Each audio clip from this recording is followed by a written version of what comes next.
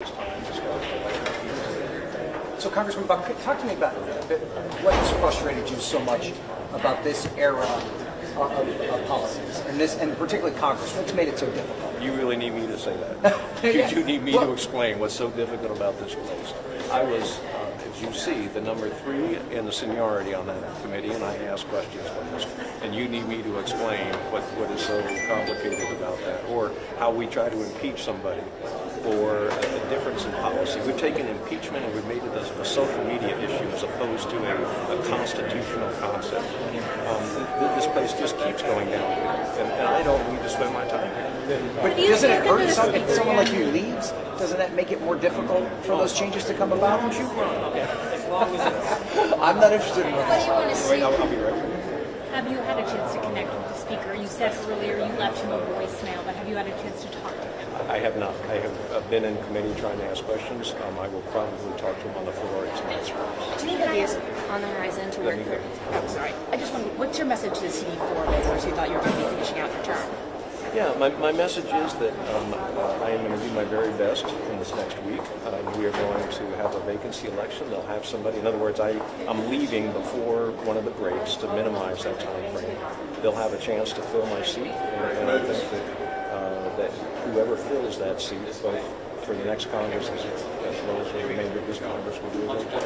Why not wait to have funding for Ukraine passed before you leave in some capacity? I don't know that there will be a chance to pass Ukraine funding before. I think it's very important to recognize what happened with Vladimir Putin. It was a fight. He attacked Ukraine. He is invaded an ally of ours. We should do everything we can to help the people of Ukraine protect themselves from this invasion. Do you think that you'll deals to work with any of the cable news networks? But if you see any openings, let me know. Do you think that President Trump's contributed to what you see as dysfunction, not only in Congress but in politics in general? I don't want to put this at President Trump's feet. I think that I have witnessed this for a while, and I think that we are seeing a breakdown of civility and a breakdown of really priorities in terms of what the American people want. You had a question? Yeah, I mean, why not wait to talk to leadership before making this public? Because as soon as I talk to leadership, it's leaked, and I wanted to do it on my own terms. There's so many damn reporters around this place that are willing to take this story without letting me tell people why I'm leaving. But I feel a little caught off guard, though. I mean, they say they were totally surprised. They were not. They were not. Why not? I left a message for Mike Johnson a half hour before I announced, and I have talked to other members of leadership about this, so they were not taken off guard. And frankly, I'm not leaving for a week, so they have a week to prepare, and they have actually a retreat.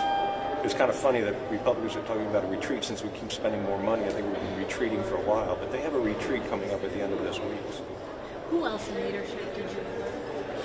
I'm not going to go into that. You said earlier when I pressed you on, if Johnson could talk you out of this decision, you said not as well as he's talked you into some votes. What did you mean by that? I voted against the impeachment of Mayorkas, and I have made it plain and simple that I don't think that the impeachment of Biden is appropriate. And so Mike Johnson's ability to talk me into staying here is going to be about as successful as his ability to talk me into unconstitutional impeachment. Thank you, Congressman.